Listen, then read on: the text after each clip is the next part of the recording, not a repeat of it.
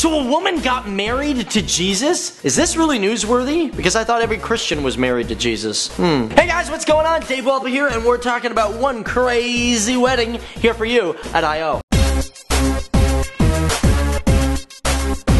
Okay, dudes, dudettes, everybody out there in the YouTube world, I want to know, what are your thoughts on religion? Let me know down there, comments below, I really want to read it. Oh yeah, so Jessica Hayes, she's 38 years old and she literally had a marriage because she is swearing herself to Jesus. Now if you guys don't know who Jesus Christ is, I don't know where you have been in the last couple of centuries. But he is the Son of God! And Jessica, well, she's just a high school teacher. So the wedding took place at the Cathedral of Immaculate Conception in Fort Wayne, Indiana. Now when she became married, she joined an elite group of consecrated virgins. Now consecrated virgins, they are kinda like nuns. But what's different about them and nuns is they don't live in convents and they have no obligation to do any work for the church.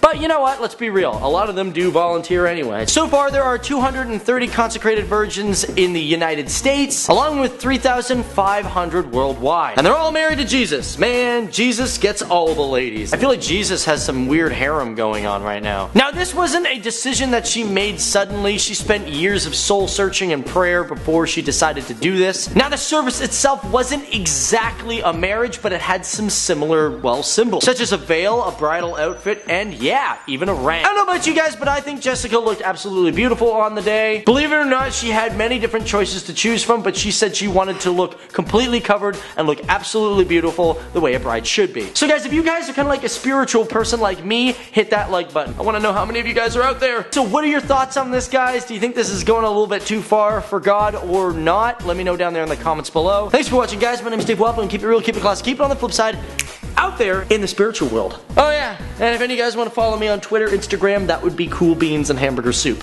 Doesn't really make sense, but you know where to find me.